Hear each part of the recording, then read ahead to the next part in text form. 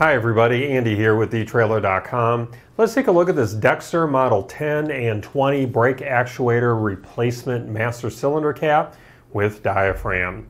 Now this is going to replace the cap on the master cylinder of your Dexter Axle Model 10 and 20 brake actuators. And as I mentioned, and as you've no doubt already seen, this cap does include a diaphragm to prevent dust from entering into your master cylinder.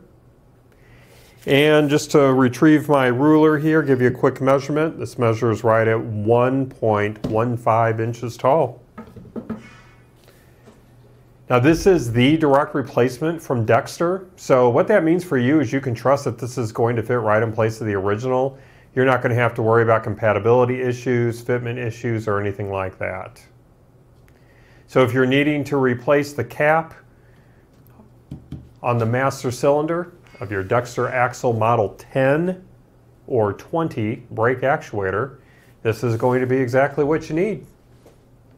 Well, that's going to wrap up our real quick look today. I do hope that it was helpful for you. Again, my name is Andy. Thank you for joining me.